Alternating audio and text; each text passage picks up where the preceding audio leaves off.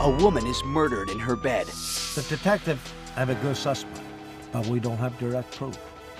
The suspect was at sea with an airtight alibi. There certainly was very little forward motion for several years. Can Dr. Lee reconstruct what really happened that night? You see two different patterns.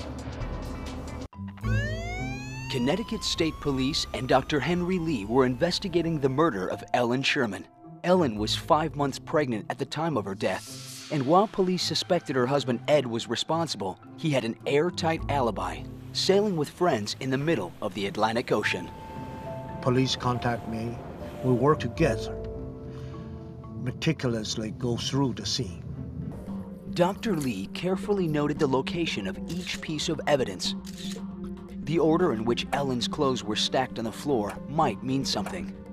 Next, Dr. Lee examined the bed where Ellen was found.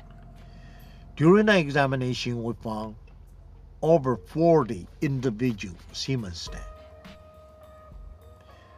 But would the DNA point to an unknown killer? Downstairs, investigators found Friday morning's paper open in the kitchen, but Saturday's edition was still outside in the yard.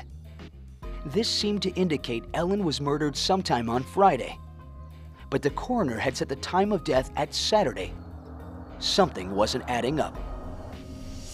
The medical examiner had declared that the cause of death was manual strangulation, but the ligature marks on Ellen's neck remained a mystery.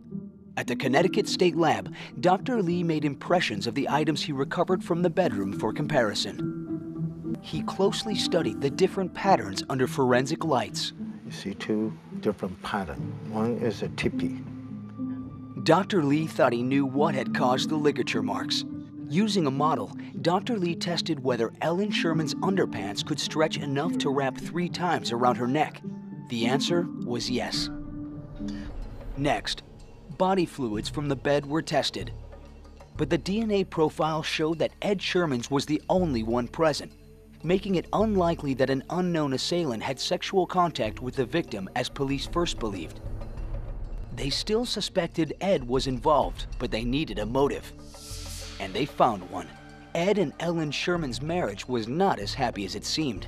Detective Malchik wondered if things might have come to a head that weekend, a hunch Len Fredrickson confirmed.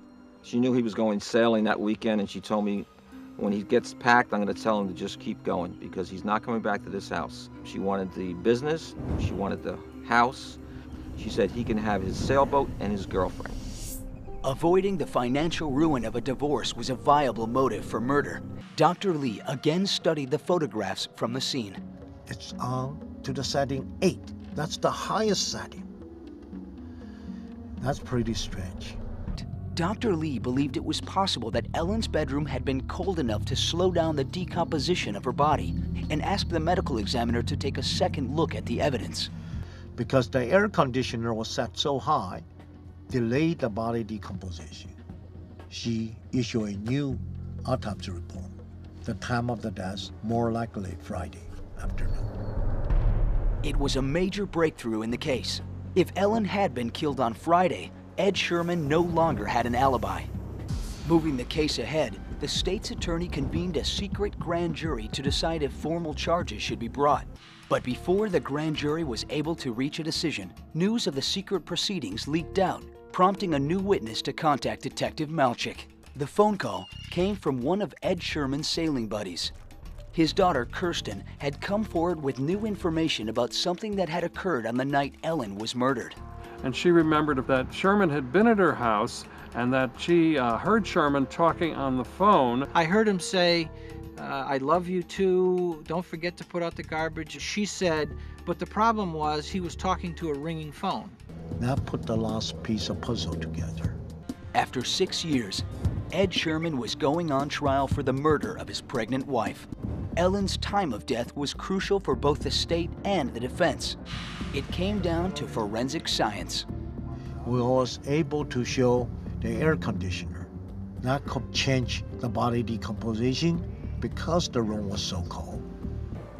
The medical examiner testified Ellen had been killed between 5 p.m. and 7:30 p.m. Friday night, before Ed Sherman had been picked up at his house by a shipmate And then the young girl testified about overhearing the staged phone call that night. After a 6-year investigation, it took the jury just 4 days to reach a verdict. Ed Sherman was sentenced to 50 years in prison. This case shows it's so important. Detectives have to have persistence. Forensic scientists have to work together, and most importantly, the community, the witness have to come forward.